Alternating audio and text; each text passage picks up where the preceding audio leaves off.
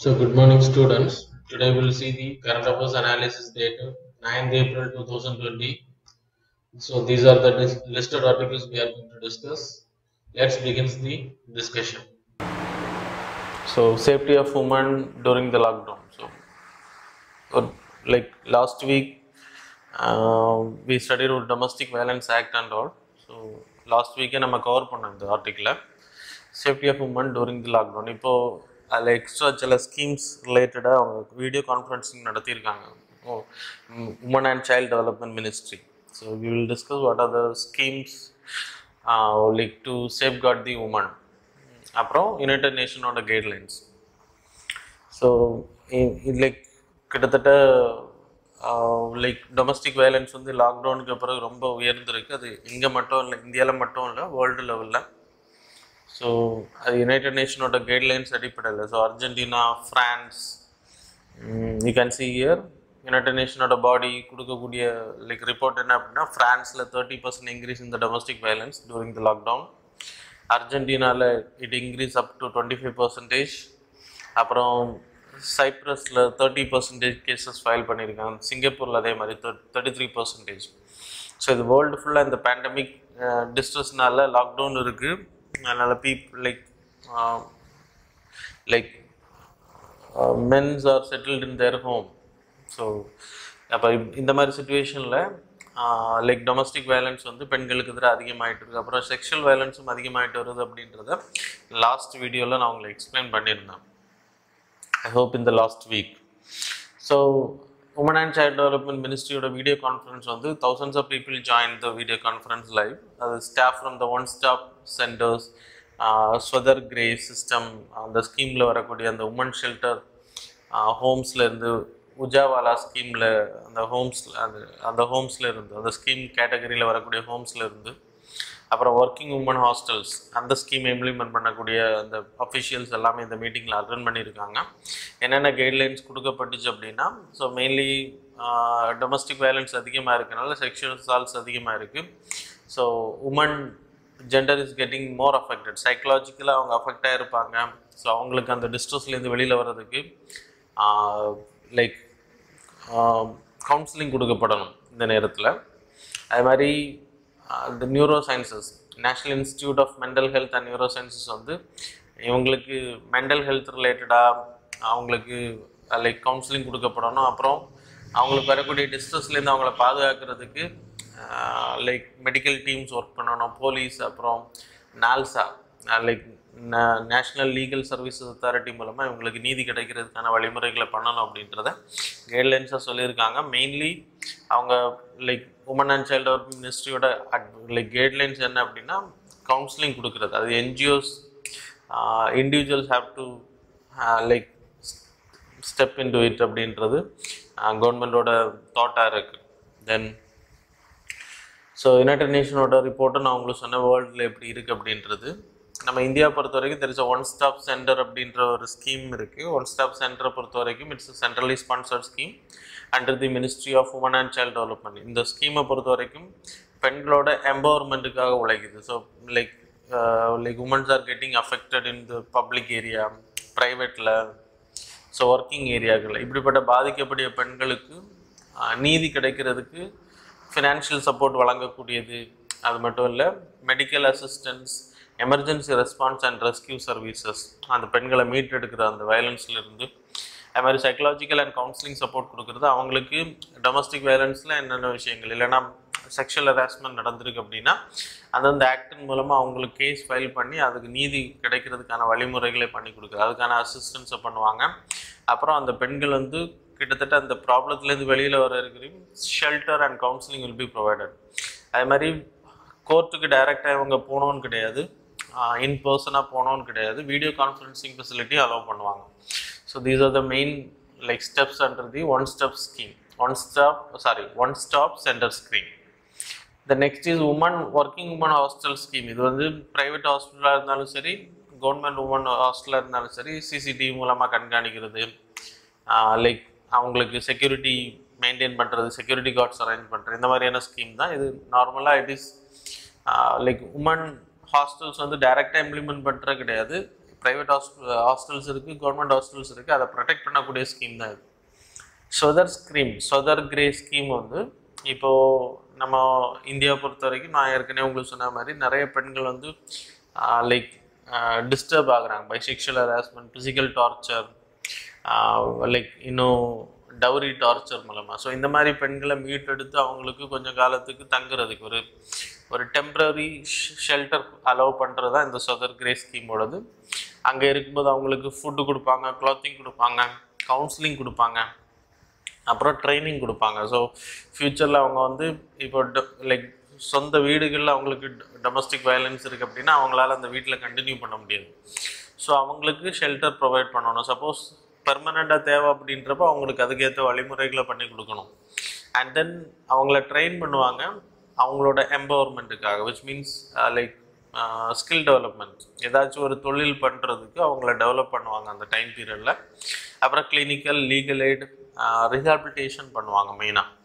So இதான் அந்த சொதர் grey ஸ்கீமை பொறுத்தவரை. உஜாவாலா ஸ்கீம் வந்து like mainly it is not about the Pradhan Mantri Ujjwala scheme கிடையாது. அது for LPG gas cylinders. So இந்த ஸ்கீம் வந்து உஜாவாலா ஸ்கீம், உஜாவாலா ஹோம்ஸ்னு பேர். மெயினில் என்ன அப்படின்னா sexual exploitation, commercial sexual exploitation for both woman and girls. Like exploit பண்ணப்படுறது, விற்கப்படுறது, இந்த மாதிரியான இடங்கள்லேருந்து அவங்கள மீட்டெடுக்கிற, அந்த மாதிரி டிராஃபிக்கிங்லேருந்து அவங்கள மீட்டெடுத்து அவங்களுக்கு ரிஹாபிலிட்டேஷன், அவங்கள ரீஇன்டகிரேஷன் பண்ணுறது கம்யூனிட்டிக்குள்ளாடி. ஸோ இதுதான் அந்த உஜாவாலா ஸ்கீமோட main motive. And then international எடுத்துக்கிட்டிங்கன்னா உமனோட லைக் வெல்ஃபேருக்காக யுனைடெட் நேஷன் உமன் அப்படின்ற ஒரு லைக் ஆர்கனைசேஷன் இருக்குது. It's an ages of United nation. So இதோட மெயின் லைக் டார்கெட் என்ன அப்படின்னா பெண்களோட உரிமைகளுக்காக குரல் கொடுக்கறது. பெண்கள் லைக் டொமஸ்டிக் வயலன்ஸ் இந்த மாதிரியான விஷயங்கள் நடக்கும்போது they will give some guidelines to the countries. So United Nations Entity for Gender Equality and Empowerment of Women தான் யுனைடெட் நேஷன் உமன் அப்படின்றதுக்கான ஒரு லைக் இந்த ஆர்கனைசேஷனோட மெயின் நேம். இது உருவாக்கப்பட்டது 2010. It came in to implementation in 2011. New York சிட்டியை head குவார்ட்டர்ஸாக தலைமையிடமாக கொண்டு செயல்பட்டு இருக்கு. So that's all. The next second like article வந்து Madhuban Gajar. It's a biofortified carrot. You can see here. So biofortified. So I will explain. So இது என்ன அப்படின்னா இந்த person name is Sri Vallabhai Vasarambai Marvania. So இவர் வந்து agriculture like farmer இவர். ஆக்சுவலாக இவர் அந்த ஊரில் பயோஃபோர்ட்டிஃபைட் இந்த கேரட்டை இன்ட்ரடியூஸ் பண்ணதுனால கிட்டத்தட்ட இன்றைக்கி அந்த ஏரியாக்களில் குஜராத்தாக இருக்கட்டும், யூபியாக இருக்கட்டும், வெஸ்ட் பெங்காலாக இருக்கட்டும், ராஜஸ்தானாக இருக்கட்டும், மகாராஷ்டிராவில் கிட்டத்தட்ட 1000 ஏக்கர்ஸுக்கு மேலே இது கல்டிவேட் பண்ணப்படுது. So like farmers are getting benefited. இவர் இருக்கக்கூடிய அந்த பகுதியில் குஜராத்தை சேர்ந்தவர் இவர். ஜுனாகத் அப்படின்ற பிளேஸ், அதில் கிட்டத்தட்ட 200 ஏக்கர்ஸ் ஹெக்டர்ஸ் வந்து இது பயிரிடப்படுது. So it is giving more yield. So மெயினாக கேரட் சிப்ஸ் பர்பஸுக்கு பயன்படுத்துகிறாங்க. ஜூஸஸ் அண்ட் பிக்கிள்ஸ் கேட்டகரிக்கு இது பயன்படுத்தப்படுது அதிகமாக. பயோஃபோர்ட்டிஃபைட் வெரைட்டி. ஸோ இந்த கேரட்டை பொறுத்த வரைக்கும் என்ன அட்வான்ஸ் அப்படின்னா பீட்டா கரோட்டின் அதிகமாகவே கேரட்டில் இருக்கும். அதனால தான் அதுக்கு பீட்டா கரோட்டின்னு பேரும் வந்துச்சு. So beta carotene is a agent, இல்லைன்னா ஒரு விட்டமின் ஏக்கு ஒரு சோர்ஸ்ன்னு சொல்லலாம். ஸோ உங்கள் பாடியில் பீட்டா கரோட்டின் அதிகமாக இருந்துச்சு அப்படின்னா ஆட்டோமேட்டிக்கலி விட்டமின் ஏ அது கன்வெர்ட் பண்ணும் உங்கள் பாடி. ஸோ அது இந்த கேரட்டில் நார்மலாக கேரட்டில் இருக்கும், இந்த கேரட்டில் கொஞ்சம் அதிகமாகவே இருக்கும். அதுக்கு இவர் வந்து பயோஃபோர்ட்டிஃபைட் பண்ணியிருக்காரு. தென் அயர்ன் கண்டென்ட் இதில் இருக்குது, மைக்ரோ நியூட்ரியன்ட். ஸோ அதனால இவருக்கு வந்து நேஷ்னல் அவார்டு கொடுக்கப்பட்டிருக்கு. FOIN ஃபெஸ்டிவல் ஆஃப் இன்னோவேஷன் அப்படின்ற ஃபங்க்ஷன்ஸில் வச்சு. அது மாதிரி பத்மஸ்ரீ அவார்ட் பண்ணியிருக்காங்க இவருக்கு. ஸோ ஃபோர்ட்டிஃபிகேஷன்னா என்ன அப்படின்னா ஒரு நார்மல் ஃபுட்டை வந்து ஃபோர்ட்டிஃபை பண்ணுறது வித் மைக்ரோ நியூட்ரியன்ஸ். இப்போது சால்ட் எடுத்துக்கிட்டிங்கன்னா அயோடின் மூலமாக ஃபோர்ட்டிஃபை பண்ணுறாங்க. ஸோ அயோடைஸ் சால்ட்டுன்னு பேர். ஸோ அது வந்து தைராய்டு ப்ராப்ளத்தை தீர்க்குது. அதே மாதிரி வீட்டை எடுத்துக்கிட்டாலும் சரி, ரைஸ் எடுத்துக்கிட்டாலும் சரி, ரைஸ் பவுடர், ரைஸ் பவுடர் நான் சொல்லிட்டு இருக்கேன். ஸோ இந்த மாதிரியான விஷயங்கள் எது ஹெல்ப் பண்ணுது அப்படின்னா, விட்டமின்ஸ் டெஃபிஷியன்சி இருக்குது ஒரு ஏரியாக்களில் இருக்குது அப்படின்னா, இந்த அயோடைஸ்ட் சால்ட் வந்து தைராய்டு ப்ராப்ளத்தை லைக் பீப்புள்ஸுக்கு தீக்குது. அதனால் இன்றைக்கி like every one is recommending iodised salt. எல்லாரோட ஹவுஸ்லேயும் அதான் யூஸ் பண்ணுறாங்க மெயினாக. அதே மாதிரி லைக் விட்டமின் டிஃபிஷியன்சி நிறைய இருக்கும். Vitamin A, like vitamins category, mineral categories, micro nutrients, sink, iron. So அதுக்காக என்ன கவர்மெண்ட் என்ன பண்ணுது அப்படின்னா, ஃபோர்ட்டிஃபைடு ஃபுட்ஸ், ஃபோர்ட்டிஃபைடு மில்க் கொண்டு வராங்க. இதெல்லாம் குழந்தைங்களோட குழந்தைங்க பெரியவங்களோட நியூட்ரியன்ஸையும் உயர்த்துறதுக்கு ஹெல்ப் பண்ணும். பயோஃபோர்ட்டிஃபிகேஷன்னா என்ன அப்படின்னா, ஒரு பிளான்ட் வளரும்போது அதோட ப்ரீடு கூட சில சேஞ்சஸ் பண்ணுறது, conventional plant breeding. So which means இப்போது golden rice, like rice வெரைட்டியில் beta குரோட்டின் அதிகமாக இருக்கக்கூடிய தாவரங்கள், அதிகமாக ப்ரொடியூஸ் பண்ணக்கூடிய தாவரங்கள் இருக்கக்கூடிய ஜீனை எடுத்து இதில் இன்ஜெக்ட் பண்ணிடுவாங்க. இல்லைன்னா பிளான்ட் ப்ரீடிங் பண்ணிடுவாங்க. ஸோ ஹைப்ரிட் வெரைட்டி மாதிரி மாற்றிடுவாங்க. அப்போ அது என்ன பண்ணோம் அப்படின்னா, ரைஸ் நார்மலாக ப்ரொடியூஸ் ஆகும், அந்த ரைஸில் வந்து பீட்டா குரோட்டின் அதிகமாக இருக்குது. ஸோ பீட்டா குரோட்டின் எதுக்கு அப்படின்னா விட்டமின் ஏ. இது இப்போ பெங்களாதேஷில் நம்ம லைக் பிலிப்பைன்ஸ் ரைஸ் இன்ஸ்டியூட் வந்து பண்ணாங்க. ஸோ அதே மாதிரி இந்தியாவில் இன்ட்ரடியூஸ் பண்ணலாம், கோல்டன் ரைஸ்னு பேர். ஸோ அதே மாதிரி இந்தியாவில் இன்ட்ரடியூஸ் பண்ணுறதுக்கான வாய்ப்புகள் அதிகம். ஸோ இதுவும் அதே மாதிரி தான், கேரட் வெரைட்டியில் பீட்டா குரோட்டினை அதிகமாக உற்பத்தி பண்ணக்கூடிய ஜீனை இன்ஜெக்ட் பண்ணியிருக்காங்க. So that's all. ஸோ அது வளரும்போது என்ன பண்ணோம் அப்படின்னா, இதிலிருந்து நீங்கள் என்ன விதைகளை எடுத்து நட்டாலும் சரி, இதோட ஸோ லைக் சீடை நீங்கள் யூஸ் பண்ணீங்க அப்படின்னா, இனிமேல் வரக்கூடியது எல்லாமே பீட்டா குரோட்டின் அதிகமாக ப்ரொடியூஸ் பண்ணக்கூடிய கேரட்டாக தான் இது ப்ரொடியூஸ் ஆகும். So that's why it is important. இதை பண்ணது இந்த ஃபார்மர் தான். So that's why he was awarded. தென் இது வந்து பயோஃபோர்ட்டிஃபைட் பண்ணுறதுனால என்ன பெனிஃபிட் அப்படின்னா, உங்களோட இந்தியாவை பொறுத்த வரைக்கும் லைக் லாட் ஆஃப் மேல்நியூட்ரிஷன் ப்ராப்ளம் இருக்குது. Lot of children's R dyeing because of மேல்நியூட்ரிஷன். அதை தடுக்க முடியும். National nutrition mission, that is Poshan அபியானோட target achieve பண்ண முடியும். 2022 நம்ம நேஷ்னல் நியூட்ரிஷன் ஸ்ட்ராட்டஜி நிதி ஆயோகோட ஸ்ட்ராட்டஜி அடிப்படையில் மேல்நியூட்ரிஷன் ஃப்ரீ இந்தியாவை உருவாக்குறது அதோட டார்கெட். ஸோ அதை அச்சீவ் பண்ணுறது ஹெல்ப் பண்ணோம் அப்படின்னு சொல்லலாம். தென் ஃபெஸ்டிவல் ஆஃப் இனோவேஷன் அப்படின்றது நான் உங்களுக்கு சொன்னேன். இந்த அவார்டு கொடுத்தது வந்து festival of innovation presented by the president. So அந்த அவார்டு வந்து மெயினாக வில்லேஜ் லெவலில், கிராஸ் ரூட் லெவலில் இருக்கக்கூடிய இனோவேஷனை ஆதரிக்கிறதுக்காக கொடுக்கப்படுது. அதுக்கு இவருக்கு கொடுத்துருக்காங்க. That's why it was in news. Then third news வந்து Syrian air force behind the chemical attacks. 2017 chlorine கேஸும் சேரின் கேஸும் சிரியாவில் இருக்கக்கூடிய ஒரு குறிப்பிட்ட மக்கள் வாழக்கூடிய பகுதியில் போடப்பட்டுச்சு. அந்த பாம்பு போடப்பட்டுச்சு. அதனால லாட் ஆஃப் சில்ட்ரன்ஸ் டைட். அது வந்து அமெரிக்கா மேலே அன்னைக்கு அப்போ இருந்த சிரியன் கவர்மெண்ட்டும் சரி, ரஷ்யன் கவர்மெண்ட்டும் சரி, அமெரிக்கா தான் இது காரணம் அப்படின்னு சொல்லப்பட்டுச்சு. Anyway organisation for the prohibition of chemical weapons அவங்க இன்வெஸ்டிகேஷன் பண்ணதில் இதை பண்ணது வந்து சிரியன் கவர்மெண்ட் அப்படின்றத அவங்க சொல்லியிருக்காங்க. சிரியன் கவர்மெண்ட்டோட ஹெலிகாப்டர்ஸ் தான் இந்த பாம்பை த்ரோ பண்ணியிருக்கு அப்படின்றது. So it is not like இது தடுக்கப்பட வேண்டிய விஷயம். Anyway it is not important for UPSC point of view. UPSC point of வியூவில் என்ன வேணும் அப்படின்னா, organisation for the prohibition of chemical வெப்பன்ஸ்னால் என்னன்னு வேணும். ஸோ அது வந்து 1997 உருவாக்கப்படுது. இதோட மெயின் பர்பஸ் என்ன அப்படின்னா, இப்போ லைக் கெமிக்கல் வெப்பன்ஸ் வந்து ப்ராலிஃபரேஷன் பண்ணுறதை தடுக்கக்கூடிய NPT ட்ரீட்டி கூட தான் இது வரும். Which ப்ராகிபிட்ஸ் the use and stock boiling. அதை கெமிக்கல் வெப்பன்ஸை ஸ்டாக் பண்ணுறது, அதோட டெக்னாலஜி இன்னொரு கண்ட்ரி ட்ரான்ஸ்ஃபர் பண்ணுறது, உற்பத்தி பண்ணுறது இது தடுக்குது. இதில் யாரெல்லாம் மெம்பர்ஷிப்பாக இருக்காங்களோ அவங்களையெல்லாம் அந்த மாதிரி தடைகளை போட இவங்க இன்ஸ்பெக்ஷன் பண்ணுவாங்க. அந்த மெம்பர் கண்ட்ரிஸ் யாரெல்லாம் இந்த OPCWல மெம்பர்ஷிப்பாக இருக்காங்க, சிக்னேட்டரியாக இருக்காங்களோ அவங்க எல்லாமே அந்த country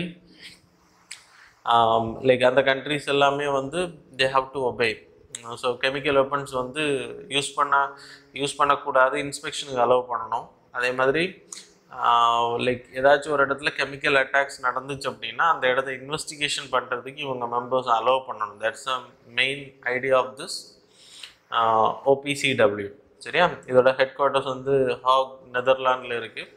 2013 it was awarded with Nobel Peace Prize. So இப்போ இவங்க தான் இந்த இன்வெஸ்டிகேஷன் பண்ணிடுறோம். OPCW investigation and identification team அப்படின்னு சொல்லி அலாட் பண்ணி 2018 இந்த இன்வெஸ்டிகேஷன் பண்ணி இது இப்போ அந்த ரிப்போர்ட் சப்மிட் பண்ணியிருக்காங்க. Mainly chlorine case and சாரின் case use பண்ணப்பட்டிருக்கு. Chlorine case is a soaking agent. மெயினாக ப்ரீத்திங் வீசிங் ப்ராப்ளத்தை அதிகம், ரெஸ்பிரேட்டரி ஃபெயிலியரை அதிகப்படுத்தி இறக்குறதுக்கு அதிகமான காரணமாக இருக்கும். So it's some like it will go leads to death அப்படின்றது. அப்புறம் சாரின் கேஸை பொறுத்த வரைக்கும் இட்ஸ் நர்வ் ஏஜென்ட். ஸோ இது இன்செக்ட் கில்லர். ஆக்சுவலாக ஜெர்மனியில் இது கண்டுபிடிக்கப்பட்டப்போ பெஸ்டிசைடாக தான் கண்டுபிடிச்சாங்க. ஆர்கனோபாஸ்பேட்ஸ் அப்படின்றது தான் இதில் இருக்கக்கூடிய லைக் வேதிப்பொருட்கள். ஸோ இதை பொறுத்த வரைக்கும் it's a colourless odourless case, tasteless case, no ஓடர், எதுவுமே இருக்காது. கேஸ் வந்து வேப்பரைஸ்ட் ஆகி வெளியில் போயிடும், வேப்பரைஸ்ட் ஆகும். ஸோ அதனால் இதுக்கு பேர் G சீரீஸ் கேஸஸ்ன்னு பேர், வேப்பரைஸ்ட் ஆகக்கூடியது. அதனால் GB கேஸ்ன்னு இதை சொல்லுவாங்க. ஸோ இந்த 2 கேஸஸ் தான் யூஸ் பண்ணப்பட்டிருக்கு. அதனால தான் நிறைய குழந்தைங்க வந்து இறந்து போனாங்க அப்படின்றது. ஸோ சிரியாவில் அப்போ நடந்த தாக்குதலில் நடந்த விஷயம். தென் 4th நியூஸ் வந்து 70 years of Indian council for culture relation. So 70வது வருஷத்தை நம்ம Indian council for cultural relations வந்து ஃபவுண்டேஷன் டே 9th April அதை செலிப்ரேட் பண்ணலை because of this pandemic disease. So anyway ICCR பொறுத்த வரைக்கும் நம்ம இந்தியாவில் இருக்கக்கூடிய கலாச்சாரங்களை குளோபல் லெவலில் கொண்டு போகிறதா இதோட டார்கெட். யோகாவாக இருக்கட்டும், லைக் இந்தியாவோட டான்ஸ், லைக் தேட்டர் பர்ஃபார்மன்ஸாக இருக்கட்டும், மியூசிக்காக இருக்கட்டும், இதை வெளிநாடுகளில் கொண்டு போய் நம்மளோட கலாச்சாரத்தை மற்ற மக்களுக்கு காமிக்கிறதும் சரி. கிட்டத்தட்ட 36 குளோபல் கல்ச்சரல் சென்டர்ஸ் நம்ம நடத்திட்டு இருக்கோம் வெளிநாடுகளில். அதன் மூலமாக வெளிநாட்டிலேருந்து நம்ம நாடுகளுக்கு ஹையர் எஜுகேஷன் ஹப்பாக நம்ம இந்தியாவை மாற்ற முடியும், எஜுகேஷன் ரிலேட்டடாக. ஸோ இதோட ஃபவுண்டேஷன் வந்து போட்டது யாருன்னா Maulana Abdul Kalam Azad 1950 when he was the first education minister. இது நான் உங்களுக்கு சொன்ன மாதிரி கல்ச்சரல் ரிலேஷனையும் கல்ச்சரல் டிப்ளமஸியும் அதிகப்படுத்துறது ஹெல்ப் பண்ணுது மற்ற நாடுகள் கூட. இன்டர்நேஷ்னல் டே ஆஃப் யோகாவையும் இவங்க தான் இம்ப்ளிமெண்ட் பண்ணிகிட்டு இருக்காங்க world கண்ட்ரிஸுக்குள்ளாடி. So that is the main idea of this ICCR. அப்புறம் இதில் அவார்ட்ஸ் எல்லாம் ப்ரொவைட் பண்ண that is not important for UPSC point of view. Other examination people have to study. So apart from UPSC. So Maulana Abdul Kalam ஆசாத்தை பொறுத்த வரைக்கும் 1914 he conducted அல் ஹிலால் அப்படின்ற ஒரு news paper நடத்திட்டு இருந்தார். லைக் அப்போது இவர் வந்து செஷனிசத்தை ப்ரொபகேட் பண்ணுறாரு, நாடுகளை பிரிக்கிறத பற்றி ப்ரொபகேட் பண்ணுறாரு அப்படின்றதுக்காக இவரோட பத்திரிக்கை வந்து அன்னைக்கு pan பண்ணப்பட்டுச்சு. And later he join காங்கிரஸில் 1920 he join in Congress, NCM support பண்ணார். 1923 he PM the Indian national காங்கிரஸோட பிரசிடெண்ட்டாக மாறுறாரு. அதுக்கப்புறம் 1940 அதுக்கப்புறம் 1946 வரைக்கும் அவருக்கு ரொம்ப நாளைக்கு பிரசிடெண்ட்டாக இந்தியன் நேஷனல் காங்கிரஸுக்கு பிரசிடெண்ட்டாக இருந்த பர்சனும் இவர் மட்டும்தான். அப்புறம் இவரோட எஜுகேஷன், ஸோ ஃப்யூச்சரில் 1947 இந்தியா சுதந்திரம் அடையும் போது இவர் வந்து ஃபர்ஸ்ட் எஜுகேஷன் மினிஸ்டராக மாறுறாரு. 1958 வரைக்கும் அவர் கண்டினியூ ஆகுறாரு அந்த போஸ்டிங்கில். So until his death. So அவரோட இனோவேஷனில் தான் இன்னைக்கு நம்ம பேஸ்மெண்ட் அங்கே தான் போடப்பட்டிருக்கு, இவரோட ஐடியாஸ் மூலமாக தான். So he is having the liberal thought, western education thought, எல்லா கான்செப்டையும் லைக் ஹியூமனிடேரியன் எஜுகேஷனல் சிஸ்டத்தை, யூனிவர்சலிசம், ட்ரூலி லிபரல் கான்செப்டை இவர் கொண்டவர். அதனால் இன்றைக்கி education system was very like basement போடப்பட்ட இடம் இவரோட பீரியடில் தான். ஸோ அதுக்கு உதாரணங்கள் நான் காமிக்கிறேன். அப்புறம் his work, he is a religious person. So குரானை பற்றி பேசிக் கான்செப்ட் வந்து குபார் கதீர் அப்படின்ற புக்கு, தார்சி வஃபா அப்படின்ற புக்கு, அப்புறம் இந்தியா வின்ஸ் ஃப்ரீடம் அப்படின்ற புக்ஸ் எல்லாம் எழுதியிருக்காரு. Was the first education minister, நான் சொல்லிட்டேன். சயின்ஸ் எஜுகேஷனோட டெவலப்மெண்ட்டுக்கு ஒரு ரொம்ப லைக் ஃபவுண்டேஷன் போட்டிருக்காருன்னு நான் சொன்னேன். மெயினாக இன்றைக்கி இருக்கக்கூடிய CSIR council for scientific industrial ரிசர்ச்சை அந்த ஆர்கனைசேஷனை உருவாக்க காரணம் வந்து, அப்புறம் அட்டாமிக் டெவலப்மெண்ட் அதுக்கு, அப்புறம் ICAR இன்றைக்கி அக்ரிகல்ச்சர் ரிலேட்டடாக சயின்டிஃபிக் ரிசர்ச் பண்ணக்கூடிய குரூப் தான் இவங்க. அது மாதிரி ICMR இன்றைக்கி COVID-19 ஸ்ப்ரெட்டை தடுக்கிறதுக்கு ரிசர்ச் ரிலேட்டடாக மெடிசின்ஸ் கண்டுபிடிக்கிறது, ஆராய்ச்சிகளை அப்ரூவ் பண்ணுறது, மருந்துகளை அப்ரூவ் பண்ணக்கூடிய அத்தாரிட்டி. ஸோ இதுவும் இவரோட பீரியடில். அப்புறம் historical research, social science research, ICCR நான் ஏற்கனவே சொன்ன மாதிரி இது எல்லாமே இவரோட பீரியடில் போடப்பட்டது தான், ஆரம்பிக்கப்பட்டது. அப்புறம் 3 அகாடமிஸ் வேர் ஃபார்ம்டு இவரோட பேரில். சாகித்ய அகாடமி, சங்கீத் நாடக அகாடமி, லலித் கலா அகாடமி. அப்புறம் மௌலானா ஆசாதுக்கு வந்து போஸ்டமஸில் posthumously he was awarded with the Bharat Ratna. So 1992 கொடுத்துருக்காங்க. That's so it was in news. So இவரை பற்றியான டீட்டெயில்ஸ் உங்களுக்கு ரொம்ப இம்பார்ட்டன்ட் ஹிஸ்ட்ரி பாயிண்ட் ஆஃப் வியூவில். அதே மாதிரி ஸோ ஐசிஎம்ஆரை பற்றி இப்போ நீங்கள் டீட்டெயில்ஸ் தெரிஞ்சிருக்கணும், பிகாஸ் COVID-19 ஸ்ப்ரெட் அதிகமாக இருக்கிறதுனால. And then ICCR, Indian council for culture relations, அதுவும் இம்பார்ட்டன்ட். சரியா? The next news, army warm attack. So like இது வந்து ஒரு மத்தோட caterpillars, larva stage of the மத். ஸோ இது வந்து அதிகமாக ஸ்ப்ரெட் ஆகுது அசாம் ஏரியாவில். அதனால் இது COVID-19 ஸ்ப்ரெட்னாலே ஃபார்மர்ஸ் எல்லாம் அஃபெக்ட் ஆகிருக்காங்க. இப்போ இதோட ஸ்ப்ரெட் அதிகமாக இருக்கிறனால இது ஃபுல்லாகவே கிட்டத்தட்ட அந்த தாவரங்களோட 80% இலைகள் அதை அரிச்சிடும், அது சாப்பிட்ரும். ஸோ இது வந்து பெரிய அளவில் லைக் ஃபார்மர்ஸு த்ரெட்னிங்காக இருக்குது. மான்சூன் இருந்துச்சு அப்படின்னா, ரெயின் ஸ்டார்ட் ஆகிடுச்சு அப்படின்னா இது வந்து போயிடும் அப்படின்னு சொல்லப்படுது. ஆனால் லைக் அசாம் ஏரியாக்கள் எல்லாம் அதிகமாக வின்டர் க்ராப் இப்போ விளைவிச்சு அறுவடை பண்ணக்கூடிய டைம் பீரியட். இப்போது மழையும் இல்லை, பயங்கரமாக ஹீட் இருக்கிறதுனால இது அதிகமாக அங்கே இருக்கக்கூடிய லைக் வின்டர் க்ராப்பை சேதப்படுத்திகிட்டு இருக்கு அப்படின்ற ஒரு நியூஸ். அதான் இந்த நியூஸோட நமக்கு எக்ஸாம் பாயிண்ட் ஆஃப் வியூவில் இது வந்து sub Saharan countries, eastern country, Asian கண்ட்ரீஸ்லாம் spread ஆகுது. Mainly it's a dangerous. நம்ம like food and agriculture organisation இதை கண்ட்ரோல் பண்ணுறது மெஷர்ஸ் எடுத்திருக்காங்க. ஏன்னா அதிகமான லைக் ப்ரொடக்ஷனை தடுக்கிறதுக்கு இது காரணமாக இருக்குது. இதன் மூலமாக நம்ம நாடுகளில் பாவர்ட்டி கண்டினியூ ஆகிட்டே இருக்குது. ஸோ இதை தடுக்கிறது மூலமாக அதிகமான ஃபுட்டு ப்ரொடக்ஷனை நம்ம லைக் உறுதிப்படுத்த முடியும். ஸோ அந்த இதுக்கு பேர் ஃபால் ஆர்மி வார்ம்னு பேர். சரியா? So that's all.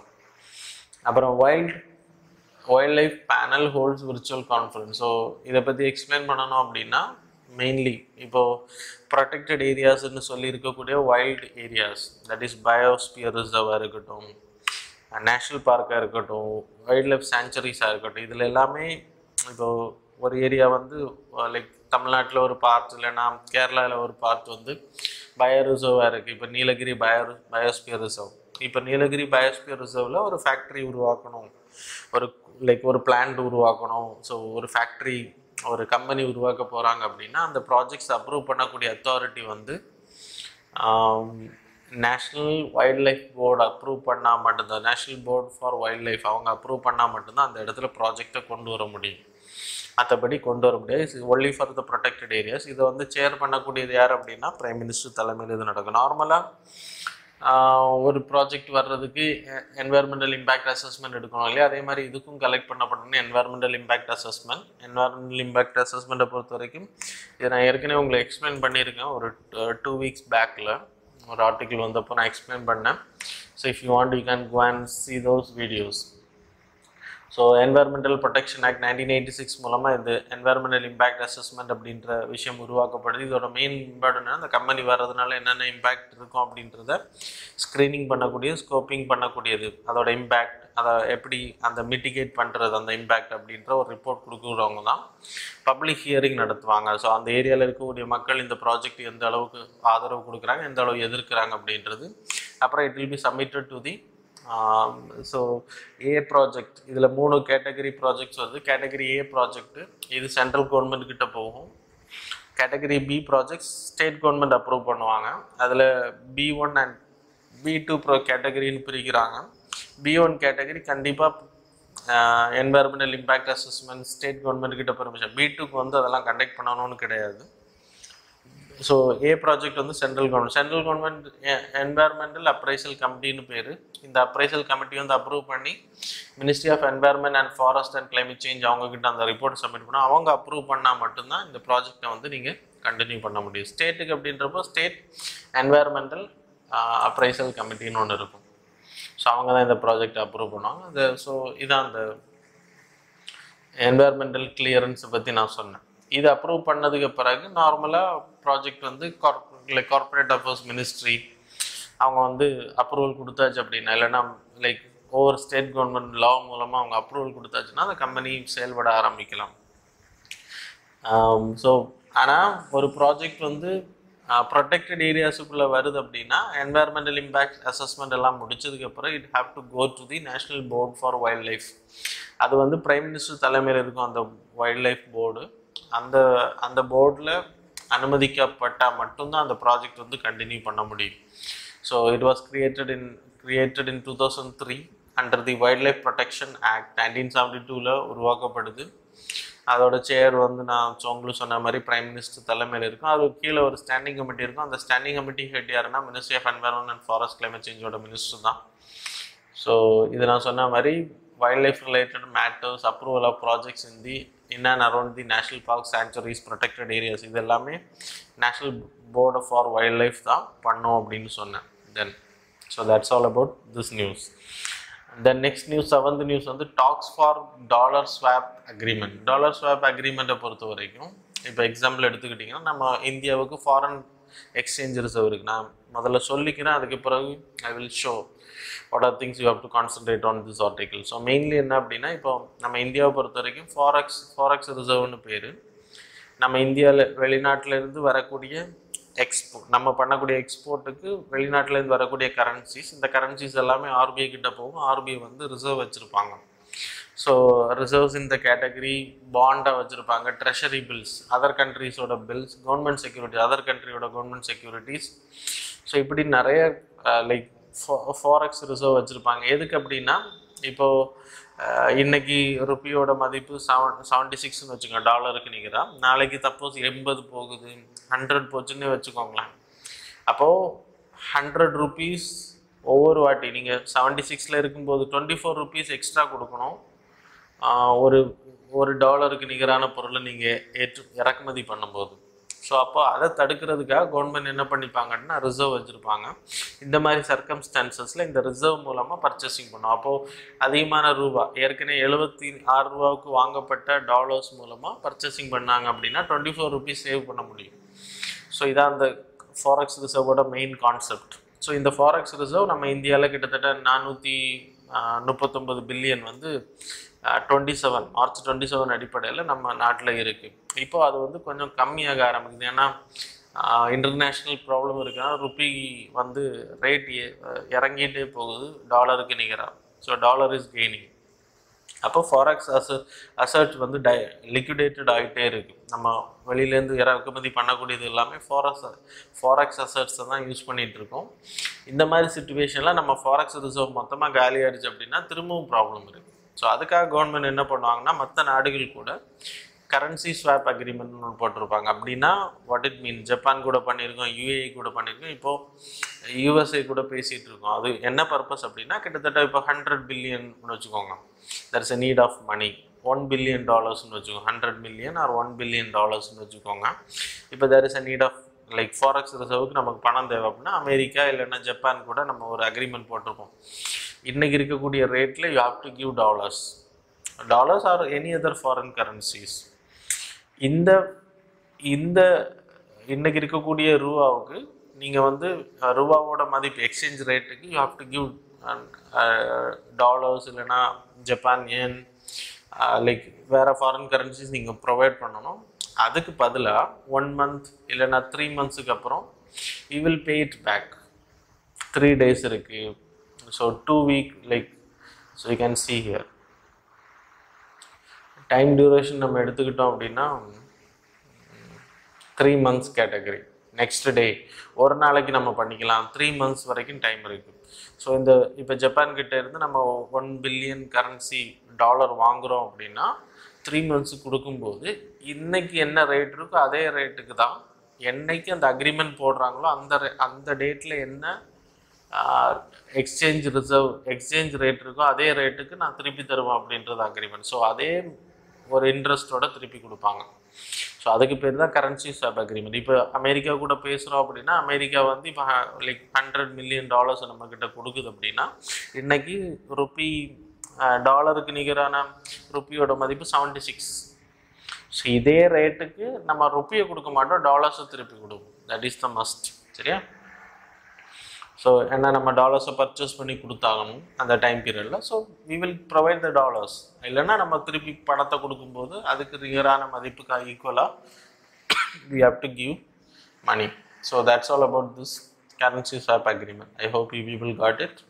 யாருக்கா புரியல அப்படின்னா ஸோ கமெண்ட் செக்ஷனில் கமெண்ட் பண்ணுங்கள். நெக்ஸ்ட் வீடியோவில் I will explain in detail. சரியா? தென் 8th நியூஸ் வந்து it's a time for a red பெரட்ஸ். So WHO organisation வந்து இன்னைக்கு ஃபெயிலியர் ஆகிருக்கு. அது ட்ரம்ப் வந்து ஸோ குற்றம் சாட்டி இருந்தார். அது மட்டும் இல்லை, வேர்ல்டு கண்ட்ரிஸும் WHO வந்து ரொம்ப லேட்டாக தான் ரியாக்ட் பண்ணாங்க COVID-19க்கு.